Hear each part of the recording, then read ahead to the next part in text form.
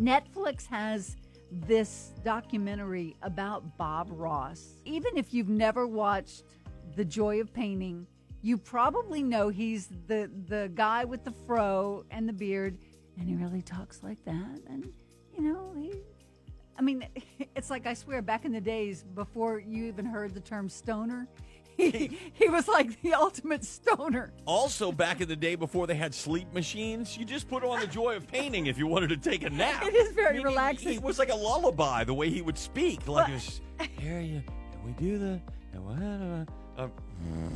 I'm out. I don't know. I still can't draw a stick man because Bob Ross put me to sleep every time I tried to learn. It's very relaxing, but I have a feeling that nobody's relaxing when they heard the name of the documentary. It's a little disturbing. It's called Bob Ross, Happy Accidents, Betrayal, and Greed.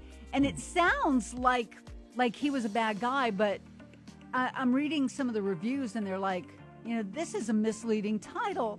Because maybe he wasn't so bad, or, well, he did do some bad stuff, but it was the people.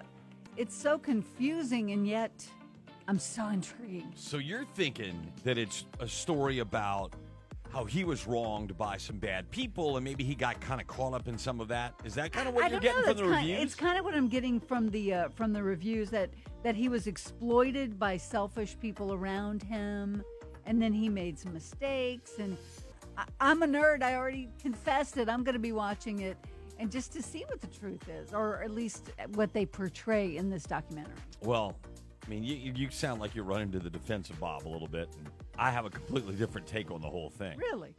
Netflix is releasing a documentary about Bob Ross and his little-known dark side. Hello, I am Darth Ross, and welcome to The Wrath of Painting. Now, release your anger. Don't underestimate the power of the dark side in painting. Now, use some red and let your hatred flow through you. Go ahead and paint some happy little Death Stars. Impressive.